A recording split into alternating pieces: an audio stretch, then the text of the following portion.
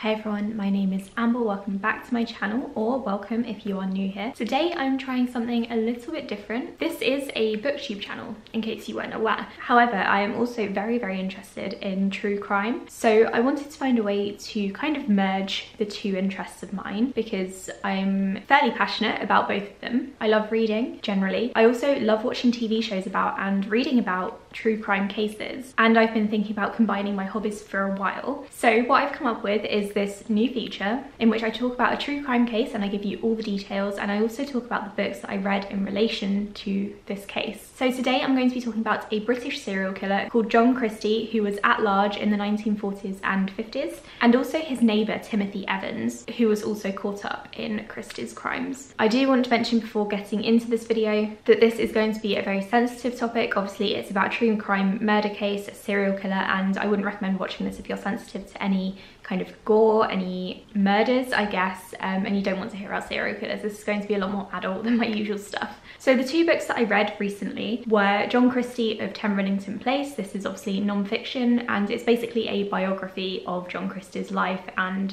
the murders that he committed. I also read Inside 10 Rillington Place, which focuses more on Timothy Evans and his backstory with his wife, and how Timothy Evans allegedly killed his wife and was then hanged for it. I'll talk more about the two books later on, because now I'm going to give you some background on both Christie and Evans. I highly suggest that you go and get a cup of tea here, because we might be here for a while. There's a lot to cover and a lot that I wanted to mention in relation to this case. Okay, so John Christie's bio. I figure we'll start with him because he's kind of the main one here, and then Timothy Evans comes along later. So John Christie was born in 1899 in Yorkshire, and he was one of 7 children. He wasn't the youngest, but he was one of the younger ones, and he really did not have a good relationship with his family. His father didn't treat them very nicely. He was allegedly abusive and would punish the children a lot, and also John's mum and his siblings used to bully John. Alongside that, John Christie was also bullied by his classmates at school. He was rumoured to have issues getting up, so to speak, and so his early school days weren't very nice for him. When he was 11 years old, John Christie moved to a better school. He obtained a scholarship for maths, which perhaps indicates that he had a very high IQ. He left school 2 years later at 14, and then 2 years after that he enlisted in the army for World War I. So he obviously did some training, and then in 1918 John Christie was dispatched to France, and shortly after his arrival there he was hospitalised for a gas attack, which John Christie often said affected him permanently, although the doctors don't agree with this. So Christie said that the gas attack left him unable to speak loudly, it left him partially blind for a while, and also partially mute, and a lot of people say that this is actually quite unlikely because he was dispatched shortly after this, and it's very unlikely that he would have been dispatched if he had these injuries or these conditions. Anyway, so in 1920 John Christie married a woman called Ethel Simpson. The two of them didn't have the best marriage, and unfortunately Ethel did miscarry early on, and the two of them separated shortly after that. In 1923 Christie joined the Air Force. He didn't last very long. He was actually discharged only a year later, and I couldn't find out why, but that's what happened. And then John Christie spent a lot of time in and out of prison for minor crimes, and by minor I mean they're not as bad as murdering someone, but some of them were actually quite bad. He was in prison for theft, petty theft, and also sometimes assault, which obviously is not good. And then a few years later, for some reason, John Christie and Ethel got back together. I don't know why this is. I couldn't actually find out why. In those days, obviously, a woman didn't want to be single or on her own, so perhaps Ethel wasn't able to marry or find anyone else, and so she went back to Christie. This was in 1934, and in 1937, they moved into Rillington Place, which is the infamous house where all of the murders happened. They originally moved into the top floor flat, but then a couple of months later, I think they moved down to the bottom floor because that was more desirable. It had its own kitchen and it was more spacious, and it also had access to the garden, which will become very important later on. So this would have been the perfect opportunity for John Christie to get his life together. Unfortunately, he did not. He kept visiting prostitutes and cheating on his wife with them, and then of course later on he turned to murder. Of course, shortly after 1937, World War II really kicked off, and John Christie joined the War Reserve Police, which were basically people in London who I think think, patrolled and kept the order and things. And unfortunately, at this point, his background wasn't checked, so no one actually caught on to the fact that he had a criminal record and probably shouldn't have joined the police. So through his work, John Christie met a woman called Gladys, whose husband was off at war. And they had a very long affair that lasted until 1943, which, by the way, is when the murders supposedly started. John Christie's victim was murdered shortly after this breakup. And this murdering spree went on to last at least 10 years. So the first woman who John Christie killed was a 21-year-old called Ruth. John Christie said that he brought her home to have sex with her. And after the act, John Christie strangled Ruth and buried her in the back garden. Shortly after this, John Christie quit his job on the police and found another job at a radio station, which is where he met victim number 2, whose name was Muriel. In 1944, John Christie took Muriel back to his flat, and he claimed to have some sort of remedy for bronchitis, which Muriel was suffering from. This is also really important because it sounds as though John Christie pretended to have kind of cures and potions for all of these different kinds of ailments, and this will come into the whole Evans story later on as well. And it sounded like he tried to gain people's trust by pretending to be kind of an out-of-work doctor sort of thing, or at least someone who knew about medicine, which he definitely did not. So John Christie had Muriel inhale this mixture through a tube, and when she was distracted, John Christie connected this tube to the gas tap in his flat, and obviously Muriel inhaled the gas and fell unconscious. John Christie raped Muriel, then strangled her, and then buried her in the garden as well. So everything seemed to settle down for a couple of years after that, or so people think, and John Christie didn't actually murder anyone else for quite a while. And then in 1948, the Evans family moved into the flat upstairs. So this is where I want to pause the John Christie biography and the John Christie story, because I want to give a bit of background on Timothy Evans and his wife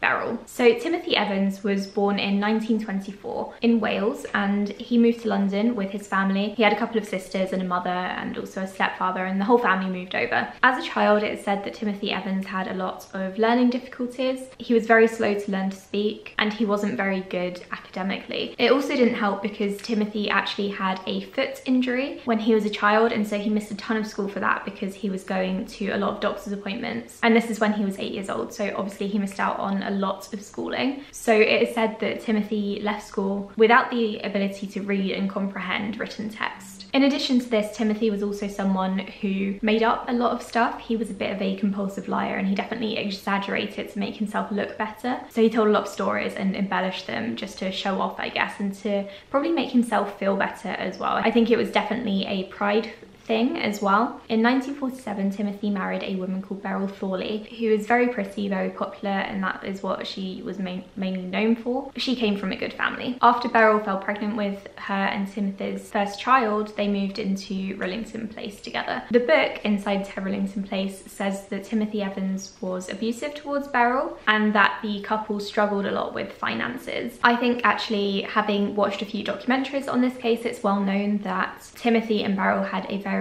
abusive and aggressive relationship with one another. Inside Rillington Place definitely lays the blame on Timothy, solely on Timothy. However, it is told or written by Beryl's brother, so it's a slightly biased account. Anyway, so 5 months after moving into Rillington Place, Beryl gave birth to baby Geraldine. Like I said, the couple were struggling with finances very early on, now that they had moved out of their family homes. It didn't help matters when Beryl fell pregnant again in 1949. The couple discussed it or argued over it. Due to their financial problems, they decided that Beryl should have an abortion. And that's when John Christie comes back in. Like I said, he liked to pretend to be a bit of a doctor on the side, and he said that he would be able to perform an abortion on Beryl. In the autumn of 1949, Timothy Evans walked into a police station and said that his wife was dead. He told the police that he had killed his wife and he had put her body into a drain out of the front of the house. So the police head over to Rillington Place, and initially they couldn't find anything. They tried picking up this manhole cover, but there was no way one person could have done that alone, so they found Timothy's story a bit weird at that point. They searched some of the house, but they didn't find anything, but later on, upon another search, they did find the bodies of both Beryl and Geraldine. Like I said, Timothy Evans's confession was a bit weird, because initially he said that he had killed Beryl accidentally by giving her a concoction to bring on an abortion, or a miscarriage rather, and he said that he'd put her body in the drain, and and the police couldn't figure out why he would lie about that. I also don't know exactly why he would lie about that. It's a very odd thing to do. However, it seems that after Timothy was told by the police that Geraldine was also dead, which Timothy did not seem to know, Evans changed his story. This time he said that a man called John Christie, his neighbour, was going to perform an abortion on Beryl because they were having another baby. Evans then said that what actually happened was he arrived home from work and John Christie told him that the abortion had gone horribly wrong and that Beryl was now dead. Christie said that he would take care of things and that he would send baby Geraldine to live with another family while things were sorted out, and that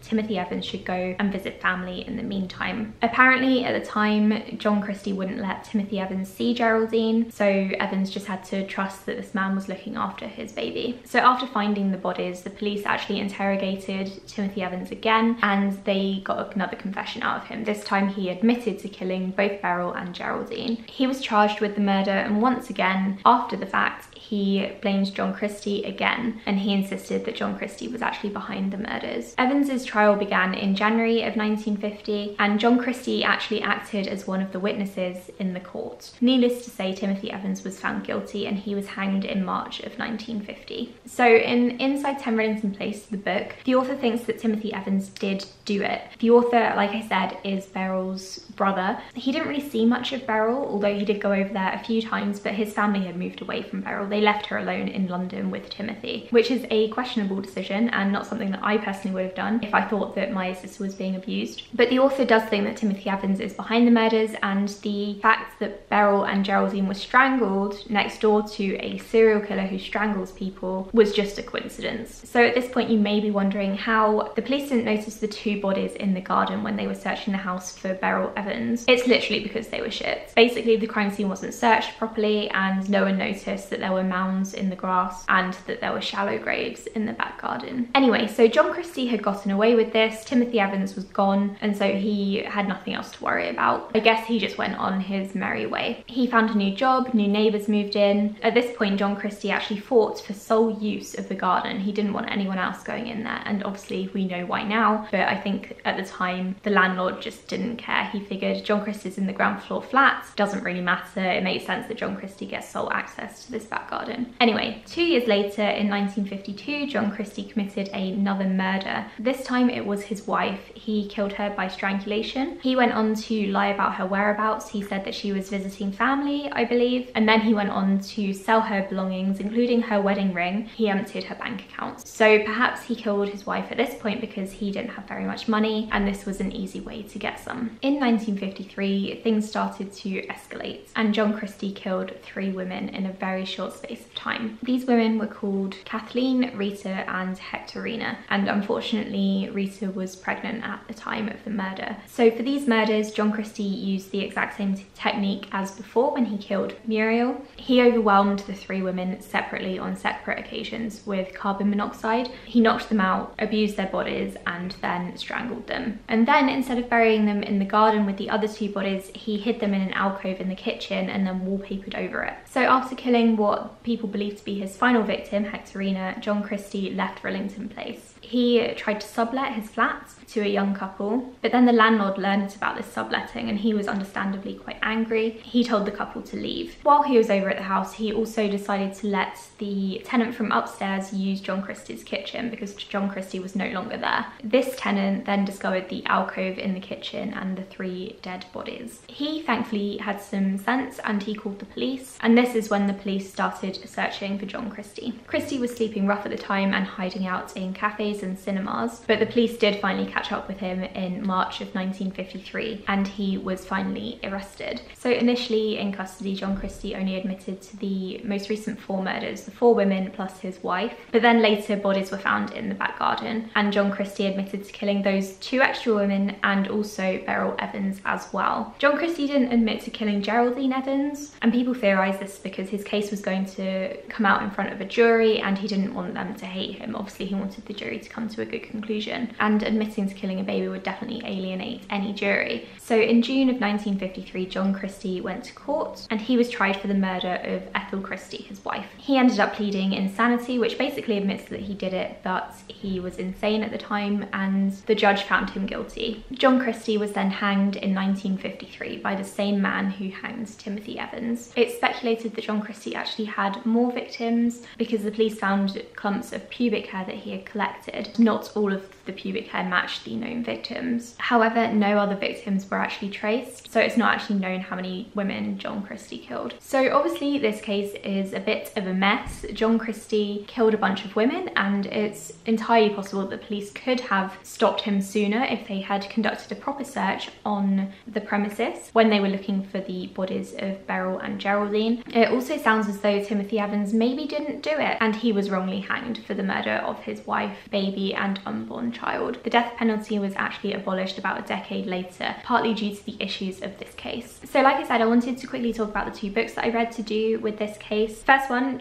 John Christie of 10 Rillington Place, was literally just a biography of John Christie. It gave me a lot of information. I think it was quite valuable as well. It also referenced other books that came out closer to the time of the murders, and so those books included some more information and interviews and things with people who were actually involved at the time. Inside 10 Rillington Place was a book that I didn't find that useful, mostly because I found the author to be very biased. Obviously, if you think that someone is abusing your sister, or if you know that someone is abusing your sister, then you're going to hate that person, or at least I would hope you would. And it's clear that the author really did not like Timothy Evans, and I think his views, and certainly the book that he wrote, were kind of shrouded by that bias, and he didn't give a very fair account of the entire case. So in my opinion, I think it's highly likely that John Christie did murder Beryl and Geraldine, whether intentionally or whether it was something to do with an abortion going wrong and then he got carried away with the strangulation, I don't know. But it's always going to be known as one of those cases that the police could have handled much, much better. To start with, someone could have looked into John Christie's criminal record and not admitted him into the police force. They could have also searched the garden properly, and they could have not bullied a confession out of Timothy Evans and actually listened to his concerns when he said it was John Christie. I think for me, it's just a bit of a coincidence that there were two stranglers living in Rillington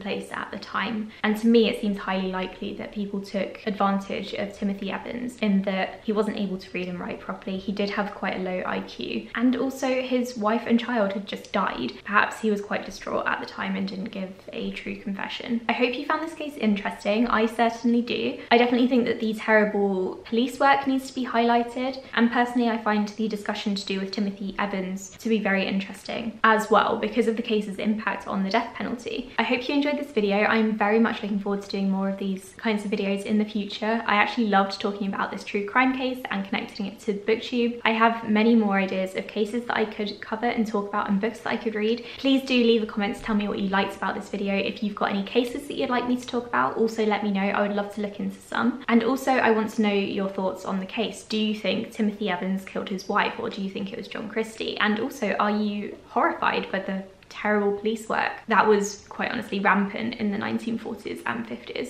Thank you so much for watching this video. Hopefully it wasn't too out there for you. I hope you enjoyed it, and I will speak to you all in the next one. Bye.